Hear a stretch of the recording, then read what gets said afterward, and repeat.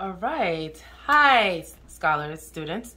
Okay, this is the second video, part of our Dale Chihuly's Seaforms and Jay Asher's Message in a Bottle article, okay? So, the last video, we took two water bottles, a sheet of mylar, and a disposable salad bowl. All these are upcycled items that are clean, washed and clean, dried, and then we started to manipulate with zip ties, and we used also a heat wand. Now we're going to add color.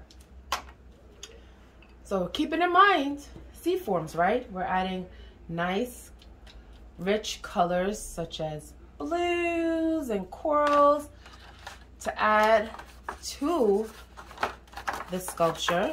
You see, you're getting all in with your brush. There's no wrong way to do this.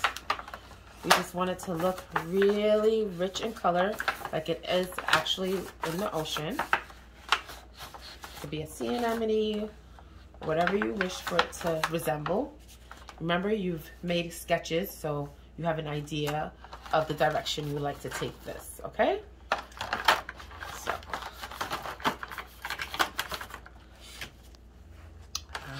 and all the base, most of the base with blue. Try to marriage the pieces together so that the colors kind of make it all look a little more uniformed.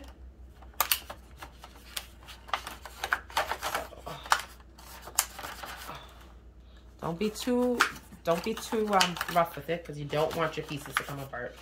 You don't want the zip tie to snap, right?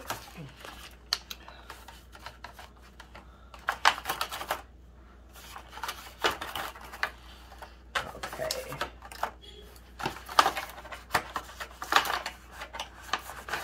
See, as I'm going in, I think I'm done with the blue. Tired of blue now. Rinsing my brush, drying it on my paper. I'm going to choose another color from my makeshift palette. I think I'm going to use some green. This is like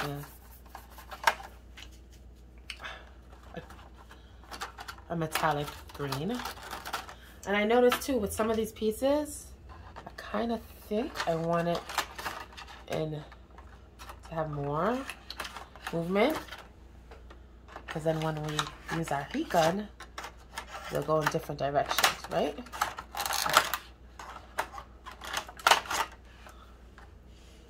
Okay, now I didn't the green over here,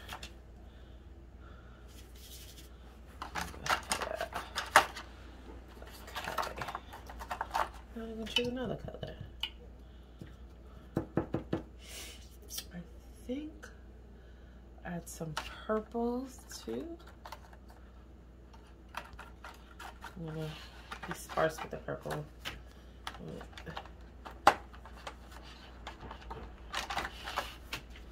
See, it's very organic. Don't worry about it being too perfect. Because remember what I always tell you, nothing in nature is perfect. The fact that it looks different is what makes it look beautiful. Okay.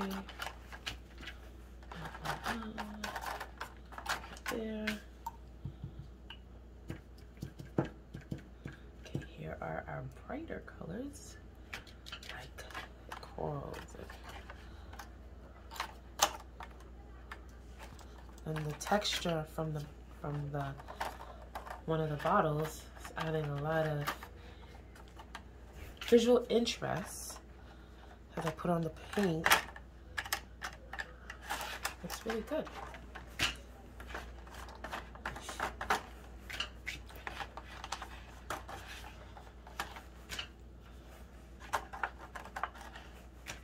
And now we're gonna go with the pinks.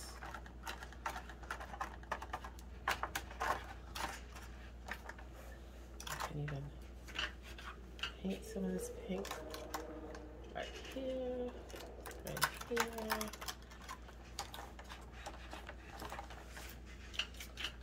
Okay, we're almost done. Almost done.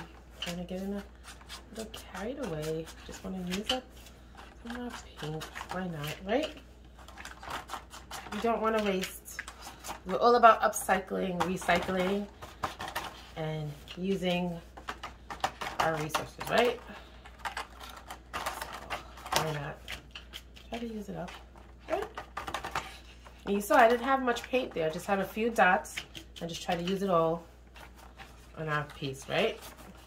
So then, use some of this, a little bit of that. Just add, see, look how we're running out. Just add some water to your acrylic paint, because we used acrylic paints, and a nice large paintbrush to just, and water, right? To just dabble.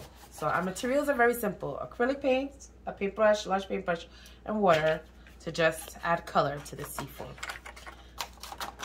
And you see? And see how it came out? It looks very, very Seaform-like, okay?